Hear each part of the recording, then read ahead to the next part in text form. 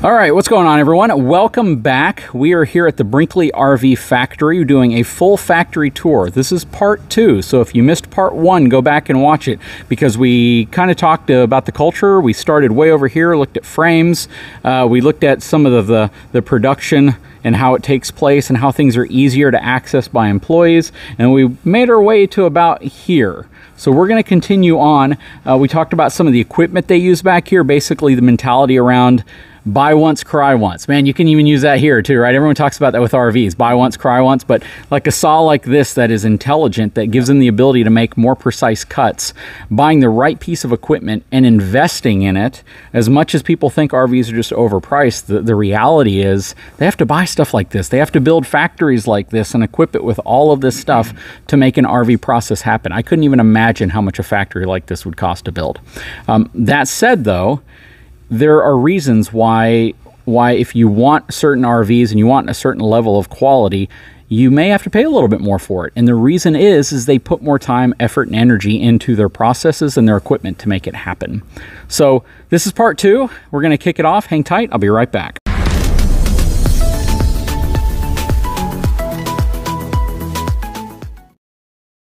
All right, so in front of me I still have Nick and I have Mike, operations and sales, and we're gonna move on to the next station. I'll let you guys lead me along and we'll continue where we left off. So as you can see, our walls are over here. We actually build all our walls in a separate location, and we bring everything over, and as you can see, we have the hoists that roll out and we can bring all our walls out. And so we're not manhandling them, and we're not twisting the walls as we put them on the units. Very cool. Now, you guys use Azdel on your walls, correct? Yes, Azdel on the exterior underneath a fiberglass, and Luan on the interior. Okay. Do you know if you have any plans of using Azdel on the interior wall as well? As of right now, we do not. Okay. It's something we've talked about, but as of right now, we want to stick with Luan. Okay. We're just more comfortable with Luan right now. Okay, and I understand that, and I think that the message for most people is if you can keep water outside of your RV, then it really doesn't matter what you use for your interior wall. Azdel is an impervious composite material that prevents delamination. It won't build up mold, rot, mildew. So technically, again, as long as you can keep moisture out of your RV, then it's perfectly fine to use whatever material you really feel comfortable with. And the screw retention is a lot better on the Luan than the Azdel as well. Absolutely, with wood in general, right? That's why a lot of times you see wood for certain parts just for screw retention. Very good. So we have the walls over here, and then they get put on here. Where do they route the walls? Is that all done at your? That's all done over at our other lamination facility. Okay, very good, very good. Mm-hmm. All right. Here are the truss systems for their roof right here. Yep. This is something that we're really proud of. We build our roof all on a jig, and so all the rafters will be at the exact same spot from unit to unit to unit. And what a lot of people do is they build their roofs in 8-foot sections, and so if you imagine like a 35-40-foot unit, and you put decking on every 4 feet, and if a rafter is off, you're going to start running off with your decking. And our rafters will always be in the same spot because it's built on a jig. Then it goes out on the unit and everything's tight. Your Luan on the inside will always be tight and always be the same, because we're not trying to put a bunch of 8-foot pieces together. Okay, and I noticed, of course, this is a wood construction, and there's some manufacturers who use steel construction, and I'm imagining the same reason a lot of manufacturers who do use wood construction use it is for screw retention. The fact that it's just, from a couple different perspectives, it's more of a solid material. And so I've actually worked at a place where we used aluminum rafters, and to try to get your Luan tight with staples, it's nearly impossible. And what we actually do is the seams of the Luan we staple, but in the fields it's all glued. Okay, what do you use for your decking? Decking is going to be 3/8. 3/8 inch tongue and groove, or is it just standard 3/8 inch OSB? Standard, and then we'll tape it and sand it down. A couple other things. The reason we use wood too is insulation is much better, and then also you're driving down the road. It's like an earthquake, right? So you have a little bit more flex. You need to have that flex so things don't break. Okay. What type of covering are you putting over your roof? TPO. TPO? Yep. Okay. All right, very good. All right, let's move on. Okay, so this is a station that a lot of people are going to really want to see and they're going to be impressed by. This is a wiring harness, 12 volt. So everything that's 12 volt, which makes up the bulk of what's in an RV. You got a lot of 110, you got a lot of Romex, and they got a bit of that right here too. This is basically for 110, your residential style electricity. This is your 12 volt stuff right here. Yep. And so we buy this in, and at the ends of each one, like bedroom lights. Oh, everything's labeled. Everything's labeled. Antenna booster. So everything's labeled. It stays labeled. We don't tear these off. And then, like I said in the video one, every one is cut at the right length. Crimped, or not crimped, but cut at the exact same length. Yeah, that is really cool. So if you put it into a Wago, you don't have any raw wires sticking out because it's all cut to the exact length that it needs to be. This is interesting for me because if you peel back the sheathing behind most RVs, you'd be surprised how much excess wire that they bundle up and just leave in the underbelly of an RV. I actually trimmed some out of our fifth wheel, and when I was said and done with it, I felt as if I was throwing away like $50 worth of wire. Oh, I don't doubt that. And it's funny, we used to fill up trash hopper, like a big trash hopper full of wire, in previous places that I worked, because you know, you measure everything arm length.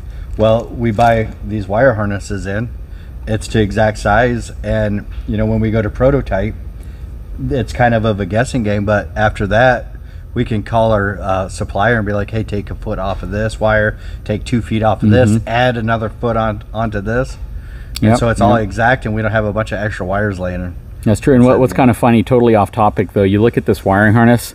If you want to see a wiring harness, look at an automotive wiring harness. It's insane how many wires go through them and how small those wires are. So this is one huge step for the industry in general.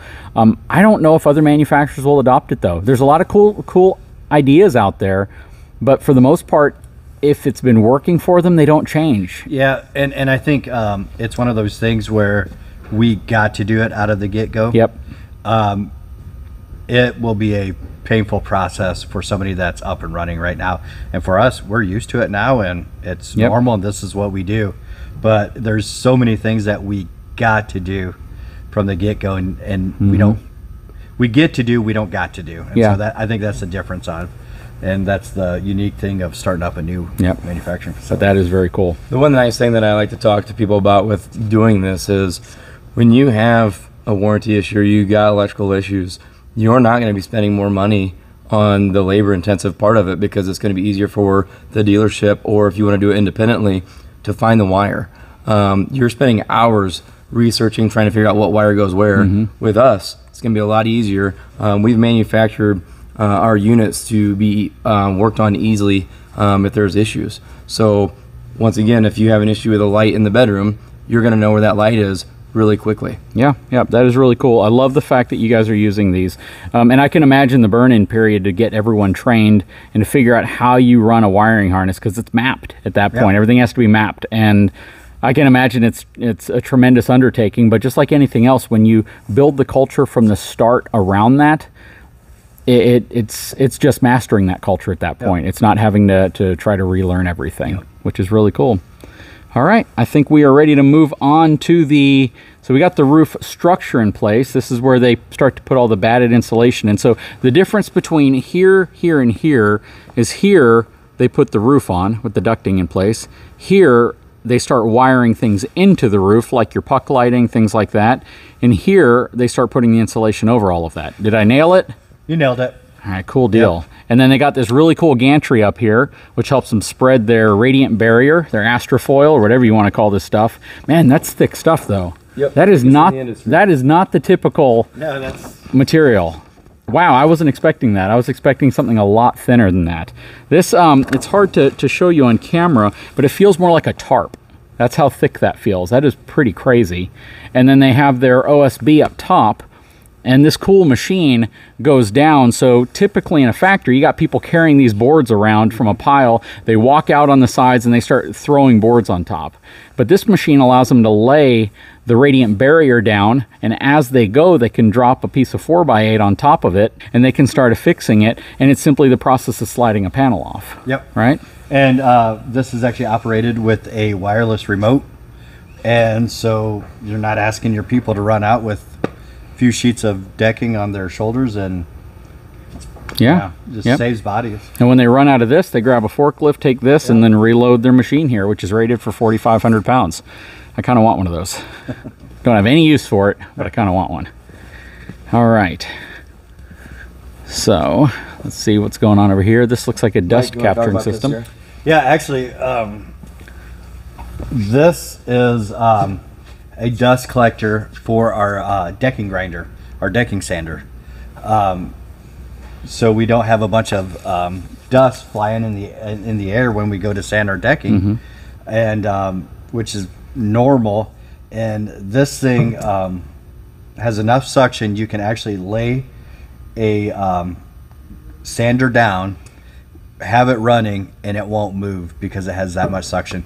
And as you can see, like, yeah, it's a very clean work environment. Basically dust free, and this is a huge contributor to that. So people don't realize, again, going back to woodworking, dust in the air can create sickness. Yep. It can get inside your lungs, and it can actually start to create mold inside of your lungs. It's very dangerous. So old cabinetry shops, people would get sick all the time. Dust collection systems are super important, and having a high-end industrial system like this for a function like that, again, it's longevity of the health of your employees, and something like this is super important to have. So that's really cool. It's good to see stuff like that. And I saw another one back there for your saw as well. I saw a couple of them back there. We're actually in the process of installing a central, like a big one, like a big dust collection system. Yeah, for all of our saws and our CNC router. Very cool. All right, so we have the roofs on over here. We have all the holes routed out for all of our vents and all of our air conditioning units and all of that. What is this? What are we at right now? This looks like tracks and rails for various things. Yep, these are awning rails and gutter rails. Okay. So this is what we call metal department, and this is where the unit gets plugged and all the baggage doors get put in, the entrance door, and over here in the scaffolds is where we put our gutter rails and awning rails on. Very good. And then you get the roof over here. It's kind of funny, when you said the roof is TPO, you know, there's all these moves for PVC, TPO, and all these, and 10 years, not 10 years, let's just say 5 years ago, that was a big deal. If you had TPO, or if you had any of the other types of technologies, one was always better than the other. But they've all really gotten good now. You know, it's weird because I had a conversation a while back with the folks who actually produce the PVC roofs and the TPO roofs, and they said, yeah, if you asked me like 5 to 7 years ago which one I'd prefer, I'd say PVC. But now the chemical formula that they're using for them, and the robustness, and the just how long they last, the tear resistance, how they've cross-woven everything, it's all gotten really good now. So it really doesn't matter. They don't stain anymore. They don't make any of the marks anymore. It's a really good material. But was that mainly the reason why you decided to go with this, or were there other reasons? I would say the biggest, there's a lot of good roofs out right now, but I would say the biggest issue is the self-level that people put down, and the way they the butels that they put underneath their components that they put on the roofs. I think today that's probably the biggest thing that separates us from a lot of people. It's not so much the roof. We do put a good roof down, but it's how we seal our roofs off. Yeah, that matters too. If you don't seal it well, it doesn't matter what kind of roof material you have. Very good. All right, so we're going to work our way down. Okay, so we have exited the mezzanine. We are on ground level. I see LED lighting. I love the fact that you use the little strip lights, which are pretty cool. Or I don't really know what you would call those. Are they strip lights or just LED flat lights? Yeah, they look really nice though. Very automotive, and I know that's kind of what you were going for with the look of this, is to have more of that automotive feel to it. I love the logo. I mean, that is just, or the wording. That is really, really beautiful. It just looks great on your unit. Your logo looks great. The schemes are interesting because, to me, they feel retro. They don't feel like, when I look at the graphics, it doesn't feel overly modern to me. It doesn't feel overly edgy. It feels like that steam pop kind of vibe, kind of retro. But it's kind of cool. It bleeds into that automotive feel again. Wired for Furrion wireless backup cameras. This one actually has a camera on it. Yep. So do you prep your cameras on the unit on the line or later down? I guess you prep it on the line then, don't you? Yeah, and we actually install the cameras, and the monitors and everything get shipped with the Okay. yeah. That's So it's not really just cool. a prep; we install them. Oh, so on all your units? Yeah. It's Oh. Yeah, it's Standard. Wow. So okay. So I don't have to walk around your units and say, "Hey, look, it's prepped for a Furrion wireless backup No, camera." You they- put the it's camera on standard. there. Yep. And it's not only a backup camera, it's an observation. So as you're driving down the road, you can see what's behind you if someone's tailgating. If you got something on your hitch, you can see if it's bouncing. Okay. So it really, you can use it for multi-purpose. Do you prep for side view or do you put the side views on? We do not Okay. here. We don't. Put Okay. the side- No, that's fine. I love the fact that you put the backup camera on. That's super cool. Or the observation camera. Yep. Very nice. You got your receiver here, and I see a 4-way connector here. So I'm gonna bring up the most controversial video I've ever made in the last 3 months. And whether you guys saw it or not, you probably didn't see it. It was my opinion on towing with a fifth wheel. And I tell people all the time, every time I get to the back, I point out there's a 2-inch receiver and it's just made for an accessory rack. Or there's a 2-inch receiver, you got chain holds, and you have a 4-way connector here for lights for your tiny trailer, because typically these are only rated to 300 pounds tongue weight, 3,000 pounds towing capacity. Is that what yours is rated at? Yep. Okay. I never recommend towing behind a fifth wheel. And I do that not just based on my own arbitrary, knowledge of should you do it from a safety perspective. I do that because I actually have worked in the industry long enough that I've had folks that tell me towing behind a fifth wheel can cause undue stress over time to the sidewalls of your RV because you're putting leverage on the entire length of the frame where it's hitched up to the vehicle and all the way to the back. Now, your RVs are obviously designed to allow for towing behind them. But do you suggest it? What's your opinion? What's your take on that? Well, I would say one, it's going to be your comfort level. But two, our warranty is going to be, the 1 year, complete 1 year bumper to bumper, 3-year structural. Obviously, you are going to have a little more stress on it, but we build it to the standard for being able to do that. I think most people that I talk to that do it are seasoned vets that know what they're doing, and or people that drive semi trucks or whatnot. Yeah. I wouldn't suggest it for anybody that hasn't pulled for a long period of time, because it does take some technique to be able to do that. Yeah. And there's a significant amount of, I don't want to say math, it's not necessarily math, but you have to know how to balance your trailer, right? So if you have a trailer, and let's say the trailer weighs 1,000 pounds and you're going to put 2,000 pounds worth of stuff in it, depending on where you place that stuff, how much hitch weight you're actually transferring to the back of your trailer, all of that stuff is going to matter. And that's the main reason why I don't recommend it. Backing up is pretty much not going to exist for you anymore, because some people can do that, but most people can't. But backing up is going to be a problem for most people. I'm going to say 99% of people. But more importantly, I feel as if it does put additional stress on the frame of the RV. And you do provide a warranty, 1-year warranty for the bumper-to-bumper, 2-year structural, 3-year structural. Yep. But beyond those 3 years, if you do have some type of a failure on the frame, and it's because you were towing, again, you guys offer a great warranty. I never recommend it. So it's great to hear from a company that actually puts it on and says you can do it, but that's just the way I've always been. So rack and pinion slides, again, I like them. A lot of people just call them through frame slides. That's kind of the Lippert terminology for it. In my opinion, it's great because it holds the main bulk of the sidewall, or the main bulk of your slide box, and that's really important to me. And again, on your smaller slides, your wardrobe slides, pretty much all the different slide technologies work fine. They do. I like your example, though, of the slim rack, where it doesn't allow water to come into the RV, so that is really cool. All right, so I think we're going to wrap this video up as part 2, and then we're going to do a part 3 video, which will essentially include everything else down the line, which will probably even include PDI, I'm imagining. Yep. So let's wrap this video up. Stay tuned for part 3. If you haven't had a chance, please take a moment, subscribe to my channel, give me a thumbs up. We'll talk to you again very soon, and check out part 1 if you missed it.